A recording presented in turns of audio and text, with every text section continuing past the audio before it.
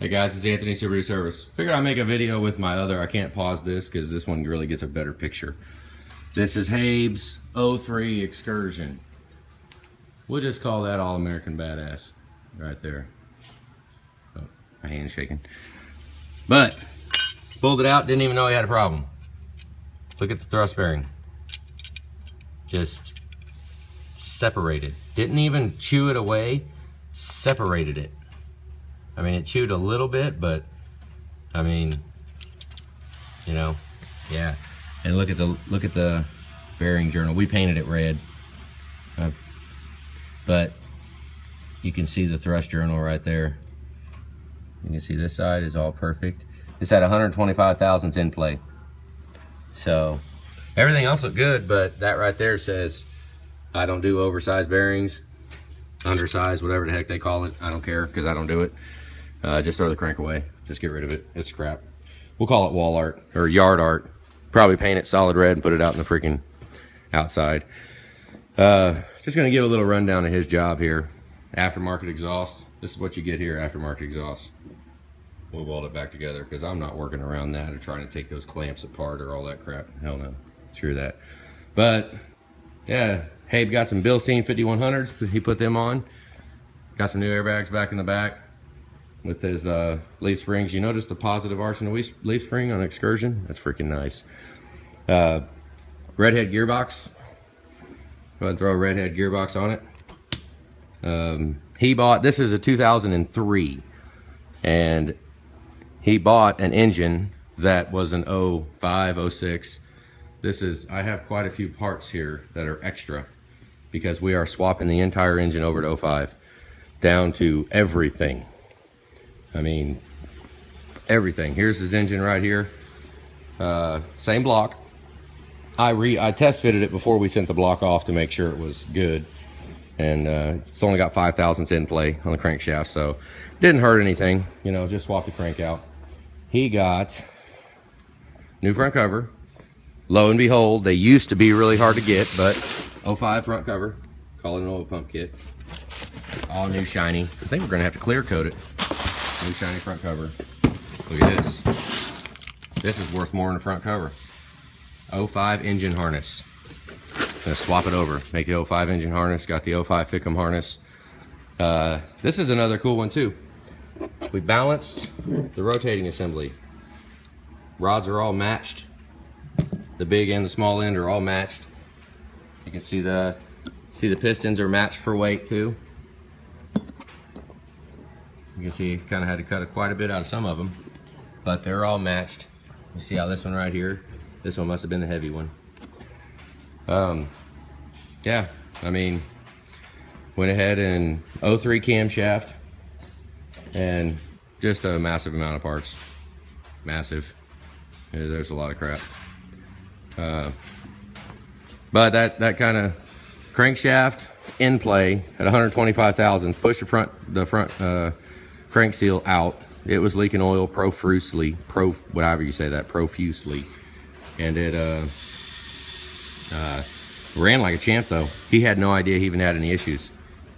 No idea at all. So it's kind of a blind side kick in the gut right there is what it is.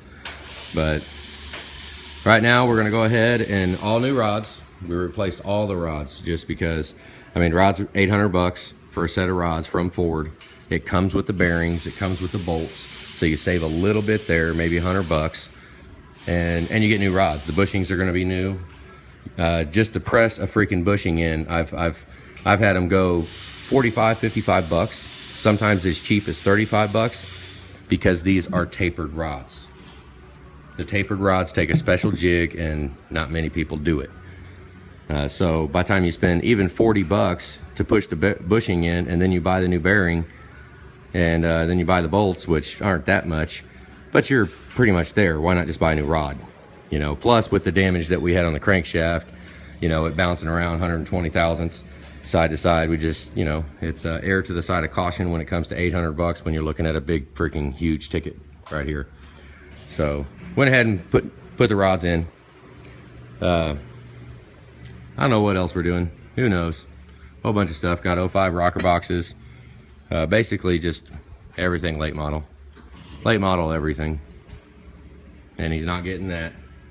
Have to go ahead and come over here and I'll show you what he's getting. Yeah, that's kind of nice, but I gotta walk around. Look at this, holy crap. Got a nice freaking 550 in here. This is what he gets right here. That's us. They're selling freaking fast. I cannot keep up. I've only got 2 on the shelf right now that are ready. But that is Super Duty service stuff right there. Right there, that's TIG welded. TIG welded on. Yeah, it's nice stuff. And he's getting a white pipe. This was an 03. This was an early model. You can tell by the heat shields. We don't get too carried away. We just want the fiber joints in it with the OEM flanges. Yeah, so this is Habe's truck, Excursion, All American Badass. That's what it is. It's nice. I mean, it's real freaking nice. It's nice. Got the rack on the top with the spare tire in it. It's a cool son of a gun. But this was supposed to be a 9-day job. We pulled it in, we had 9 days to do it before we saw the crankshaft issue. And then when we saw the crankshaft issue, it's actually Patrioted issue. And then once we saw the crankshaft issue, it's like, well, now we need to balance it. You know, I've got cranks here. I haven't been too good at keeping the harmonic balancer, flex plate, and all that stuff with the cranks. And I know you could probably just swap it out, but we don't roll like that. I want it to balance. If we're gonna swap a crankshaft, let's balance it. Which I think it was like 13 grams out of balance. He said it wasn't too bad. So yeah, that's what we got. New lifters, new everything, obviously. You know, I mean, that's keep the lifters soaking in oil. They've been in oil for a couple days now. Injectors have been in oil. We've been planning this job for, holy crap. I think he's been on the schedule since August, or August, June, July. I don't know. I think it was August or September or something. We've been planning this job, and here it goes. It's in. It ought to handle pretty freaking good. I like these little fat springs he got. I think I'm gonna put them on my Excursion. He got a 900-pound spring to put in there. We just got our Excursion done too. Yeah, it's nice. But this is it. This is actually an 03 crank. Came out of a 2003. I mean, they're all the same. It doesn't really matter. But this came out of a 2003.